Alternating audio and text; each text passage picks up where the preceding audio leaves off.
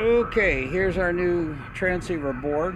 A Plessy bilateral stages that are set up for surface mount with the SBL1 before and after.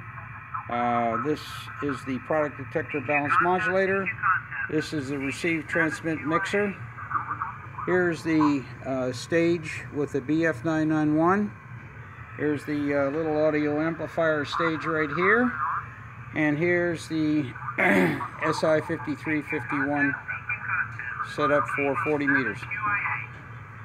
And so this is kind of the tour of the rig, not much there.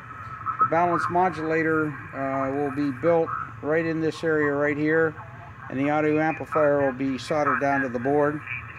And this space right in here will be set aside for the bandpass filter. So we'll have the bandpass filter, receiver transmit mixer, 2 IF stages, 12 megahertz crystal filter, product detector, balance modulator, the audio amp and mic amp will go in that section there, and that's the switching between transmit and receive.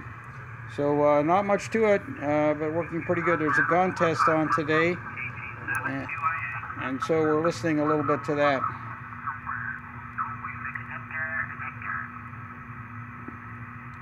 Or contest.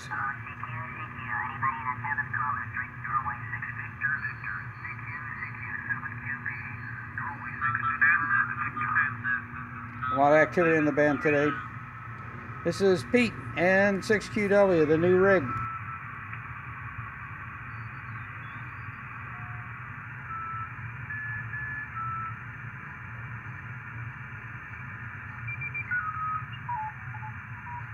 CW.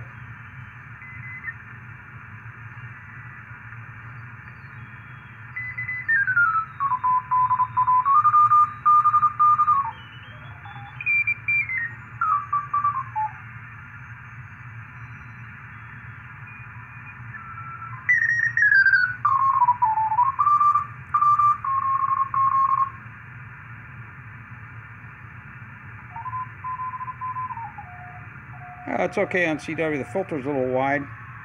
We can make it much narrower, changing the content, the values of the matching capacitors. There's 68 picofarads either end, 120 and then 150. And this has been kind of optimized for sideband, not CW. And if you were a CW op, you'd want to change those values to make the filter a little more narrow.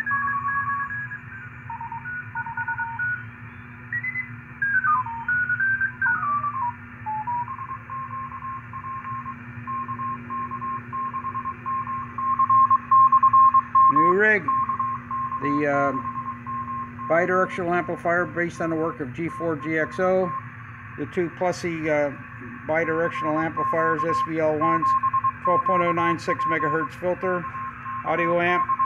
In this space here will be the microphone amp, audio amp. This will be the bandpass filter. And so we're getting closer. This is Pete, N6QW.